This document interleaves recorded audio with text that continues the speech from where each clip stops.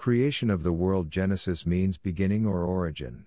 The book of Genesis is a collection of stories handed down by word of mouth over many hundreds of years, long before they were put into writing.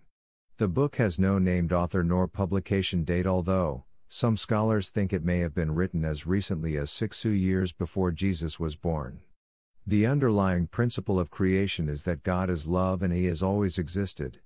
Wishing to share His love with others, He created angels.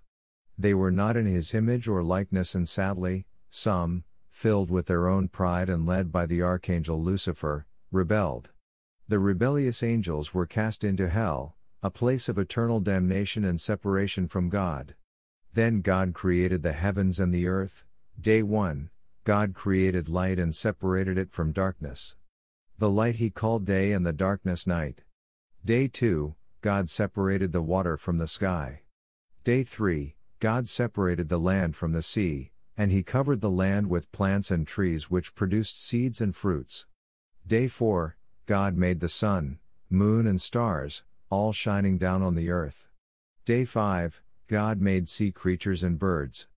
Day 6, God made land creatures, cattle, creeping things, and wild animals, each according to its kind, and then God said, "Let us make humankind in our image, after our likeness, so they may rule over the fish of the sea and the birds of the air, over the cattle, and over all the earth, and over all the creatures that move on the earth."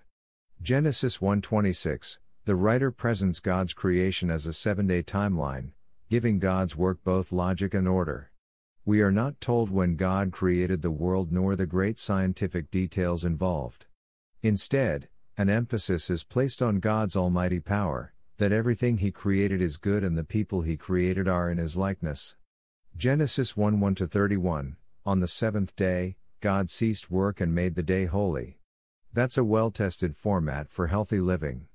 Praised be You, my Lord, with all Your creatures, especially Sir Brother Sun, who is the day through whom You give us light. And He is beautiful and radiant with great splendor, of You Most High, He bears the likeness. Almighty Father, thank You for the beauty of Your creation. Canticle of Creatures, Saint Francis of Assisi, Soul of Christ, sanctify me, Body of Christ, save me, Blood of Christ, inebriate me, water from the side of Christ, wash me, Passion of Christ, strengthen me, O good Jesus, hear me within Thy wounds, Lord, hide me, suffer me, not to be separated from Thee, from the malicious enemy, defend me in the hour of my death, call method I may praise Thee with Thy saints and angels, forever and ever.